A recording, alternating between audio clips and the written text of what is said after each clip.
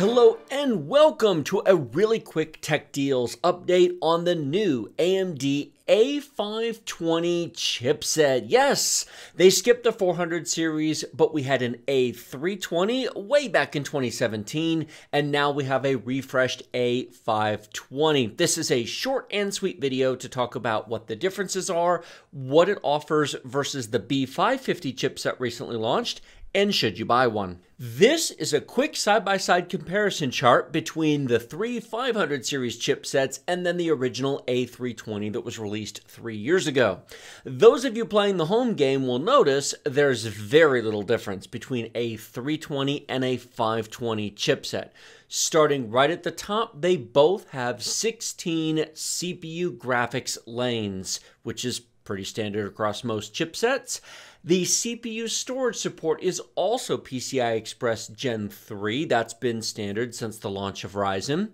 CPU USB ports is one USB 3.2 Gen 2 port. However, as noted here, the new A520 supports the third generation Ryzen chips and future CPUs as well. So it'll support the upcoming launch CPUs coming here in a couple of weeks. The A320 does not. Neither motherboard supports dual graphics, which should make sense. It's an entry-level board.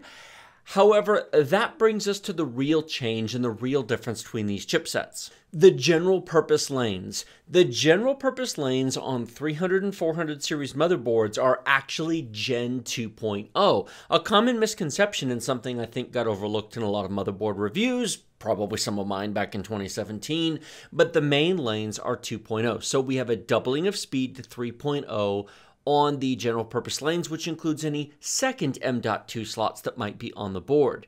The chipset link between the CPU and the chipset is 3.0 on both boards, and just like the A320, the A520 has no overclocking support. However, it is important to note that this is less of a problem this time around, in my opinion. A Ryzen 5 3600 runs at 4 GHz on all the cores in gaming. The Ryzen 5 1600 really needed a mild overclock back at launch to be competitive with the X chips, but that's not the case this time around. So if you're building an ultra-budget system, maybe it's worth considering. To be completely honest, the real differences are between the A520 and the B550, Gen 4 support, more USB ports, etc. And I'm going to show you a price comparison here between the A520 and the B550 in a second, but I want you to keep in mind that the graphics and storage on the CPU lanes is 4.0 on a B550. It has an extra USB port on the CPU. It does support dual graphics and it supports overclocking. For how much? We'll get to that in just a second. I want to come back to the first chart for just a second because this is sort of the topography of the motherboard and the layout. You have CPU lanes and you have chipset lanes, and this is not a topic which is talked about enough in my opinion. On the left-hand side in orange, you have everything directly connected to the CPU. Now, this does depend on what CPU you install. Different chips have different levels of support, but in general, if you put a Ryzen 5 3600 on this board, which is really what belongs here, then you have 4 super speed USB 10 gigabit per second ports coming directly off of the CPU. You have 20 PCI Express Gen 3 lanes, 16 of which go to the first X16 graphics card, and 4 of which are dedicated to the chipset downlink. You actually can't use them. That's what connects the chipset to the CPU. You then get a choice. That's the bottom one that says pick one. You can have 4 NVMe lanes, Gen 3. You can have 2 SATA and 2 NVMe lanes, or you can have 2x2. This is basically if you wanted to have 2 2-lane NVMe slots or 1 2-lane NVMe slot plus a bonus 2 SATA ports, or almost every single board is going to go with the first option, which is to have a single M.2 slot with 4 lanes. So you basically have Gen 3 times 4 or 32 gigabits per second. On the right-hand side, in the lighter blue, connected to the red chipset, of course, you have a variety of USB ports on the top, which has far more combined total bandwidth than you can use if you're also using the other PCI Express lanes on the chipset. But how often are you using all the ports and all the lanes at the same time? Take a look over on the right-hand side. Do you see the 4 PCI Express 3.0 lanes? That's for a second M.2 slot. Then you have 2 SATA ports dedicated down on the bottom, and then you have the option 2 more SATA ports or 2 more PCI Express lanes. Here's what often happens. You have 1 or 2 1X PCI Express slots on the bottom of the board, but if you use them, then you lose SATA ports.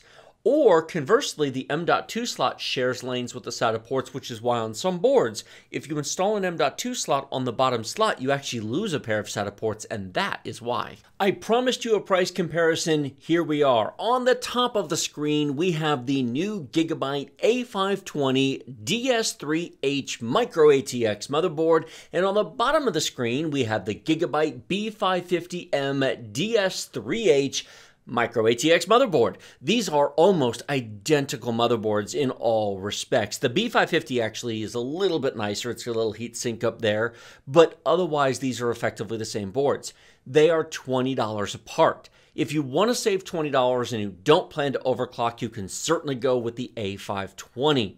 But if you are in the United States or the prices where you live are comparable to this, I personally think that in the long run, spending the extra $20 to get the better features of the B550 makes more sense. You just get a nicer board overall with a few extra features for what is honestly not a huge price difference once you consider the cost of building the entire computer.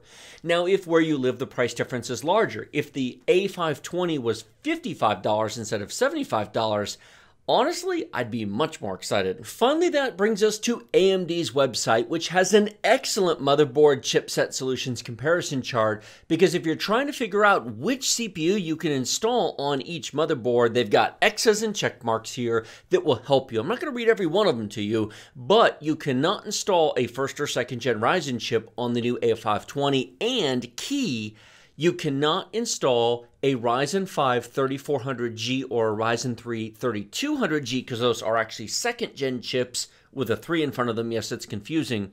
So be sure to consult this chart. I'll put a link to it down in the video description below to make sure that you buy the right board for the right CPU. Like this video if you like it, share it with your friends if you love it. Remember to subscribe to my channel with the big huge red button directly below. Questions, comments, thoughts, feedback, suggestions, let me know what you think in the comment section below. There will be links in the video description, links to Newegg, links to Amazon, links to AMD if you want to see this information. This is just a short, sweet, quick overview guide designed to give you an idea of what is this new A520, should I consider buying it? Probably not unless it's really cheap, and hopefully it answers some questions for you. I don't plan to review these boards. I don't think these are going to be sort of the typical enthusiast board that most people want, but if you disagree or you'd like to see it, well, that's what the comment section is there for. Thank you so much for watching. I'll see all of you next time.